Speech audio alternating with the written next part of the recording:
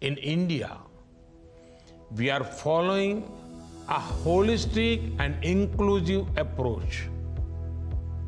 We are expanding health infrastructure, promoting traditional system of medicine, and providing affordable healthcare to all. The global celebration of the International Day of Yoga is testament to the universal desire for holistic health.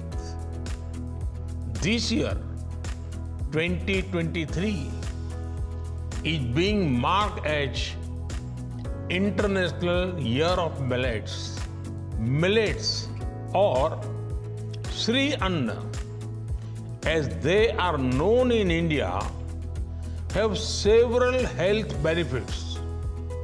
We believe that holistic health and wellness can help enhance everyone's resilience. The establishment of WHO Global Center for Traditional Medicine in Jamnagar, Gujarat, is an important step in this direction. And the holding of WHO Global Summit on Traditional Medicine along with G20 Health Ministers meeting will intensify efforts to harness its potential. It should be our joint effort to build a global repository for traditional medicine. Health and the environment are organically linked. Clean air, safe drinking water, sufficient nutrition, and secure shelter are major factors of health. I congratulate you for the steps taken towards the launch of the Climate and Health Initiative. The steps taken to address the threat of antimicrobial resistance are also commendable.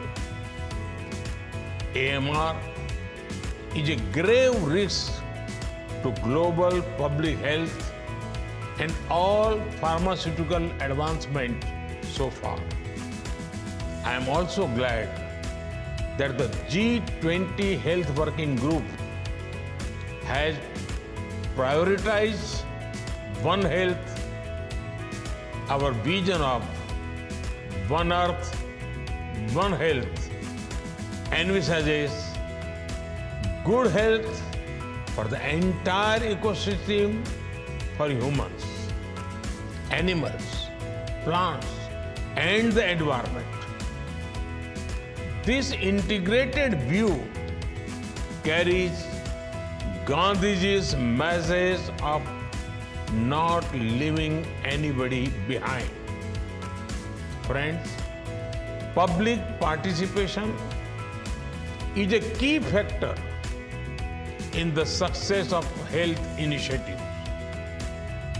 It was one of the main reasons for the success of our leprosy eradication campaign. Our ambitious program on TB elimination also encourages public participation.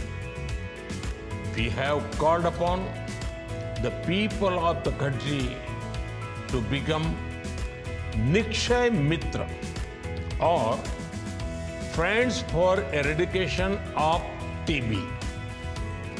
Under this, nearly 1 million patients have been adopted by citizens.